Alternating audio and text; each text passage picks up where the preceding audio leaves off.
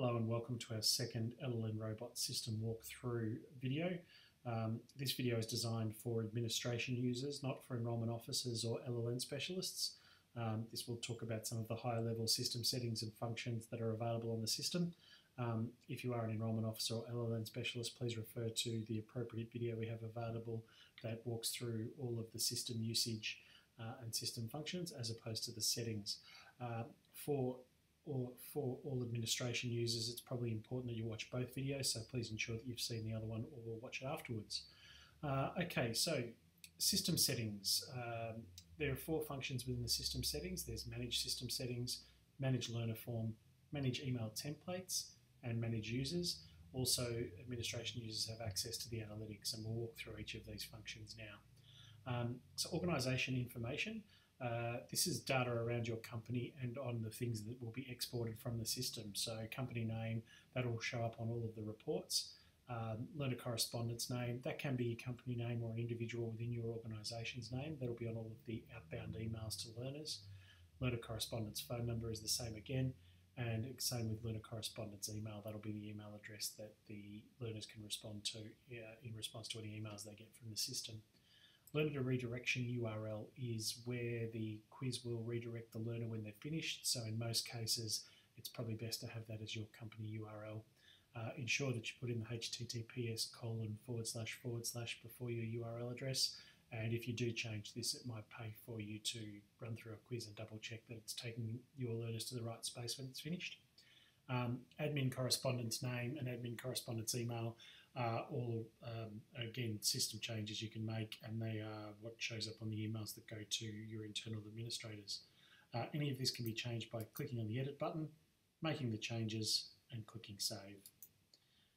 Quiz settings. So the default quiz level, this is the quiz level that can be accessed from the login page, where you log in. There's the big button on the left where learners can also log in. And whichever one of these you have highlighted, that's the quiz that they'll access from there. Here you can also toggle on and off whether you receive daily quiz summary completion emails or instant notification on those. Quiz links. These are some URL links that you can embed into emails that you send out to learners.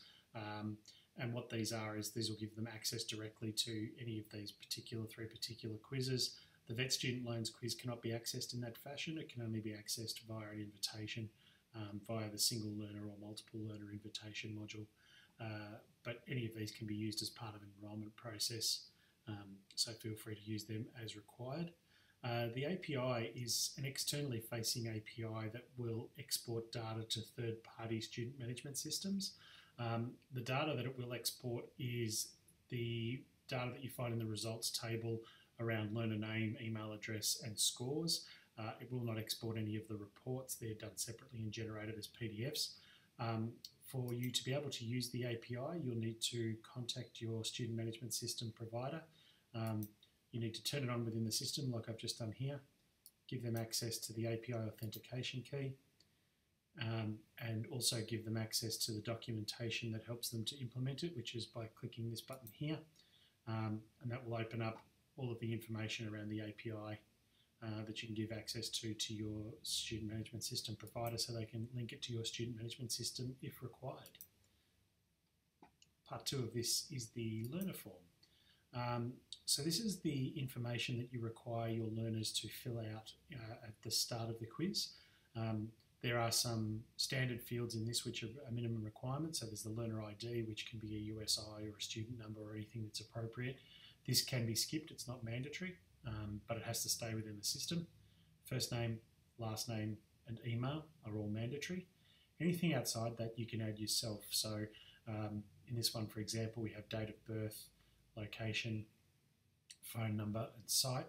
These are all different types. So the date of birth one is purely just a text field. You can decide to make it mandatory or not. We have things like location. This is actually done as a drop-down field, and what you can do with this is add in extra drop-down items just by hitting enter, and it can be as simple as that. And when the learner clicks on them, it gives them these options to choose from. You click update and that'll save it. Again, phone number, or site. All of those are available. If there's one you don't want to continue to have in there, you can just delete the field, confirm that, and that field's removed. Now, none of these will actually show, and when you're finished, you hit save, and that'll update the learner form. Anything outside the learner ID, first name, last name, and email will not show on the results screen. It actually shows in the tab, in the learner module in here, so it gives you the extra information in that space. But you can type in any of those things as a search string, and it will search for those even though they don't display on screen. So please just bear that in mind. So that's your learner form there. As I said, you can edit that to suit whatever your needs are. And all of this information that goes in here will be exportable via the API. The next section we need to look at is the managing email templates. So we have the emails that go out via the invitation module are fully editable, and there's one for the ACSF level quizzes and one for the VSL quizzes.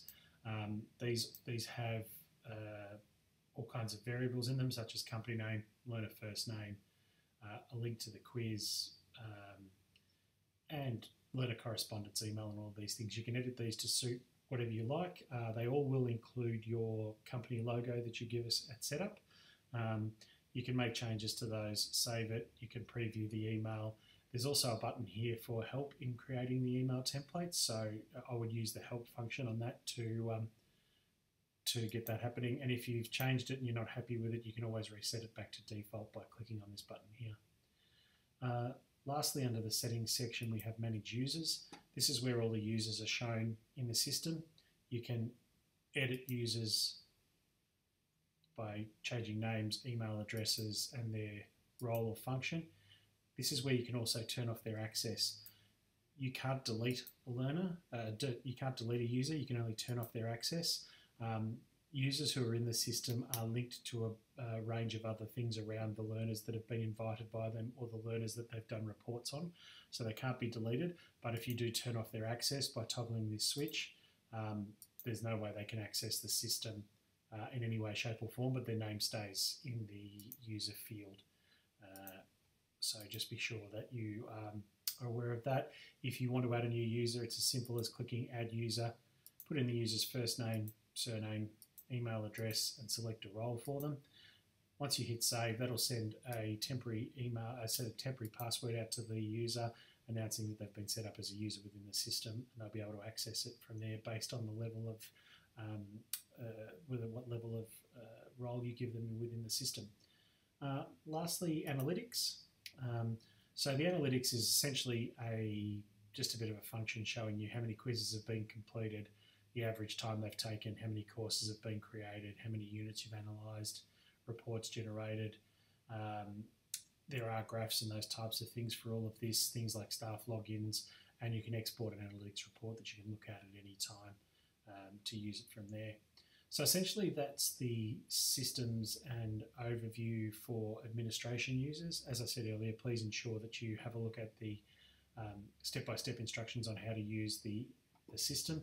The only other thing that would be relevant to administration users, which we touched on in the previous video, is the LLN resources. Some of the resources in here is along the lines of the quiz mapping and supplement mapping, and most importantly, the ASCRA implementation information. This document will actually give you some great guidance on how to explain how the system works as far as implementing it within your organisation and how to set it up within your systems. And also, for those of you who deliver vet student loans, there's a user guide for the assessment tool for vet student loans. If you have any questions, you can access the help section at any time, and within the help section, the stuff we talked about today, settings and all of these things are fully explained within help as well. Apart from that, I hope you enjoy using the system, and if you have any questions, please contact us at support@tlrg.com.au.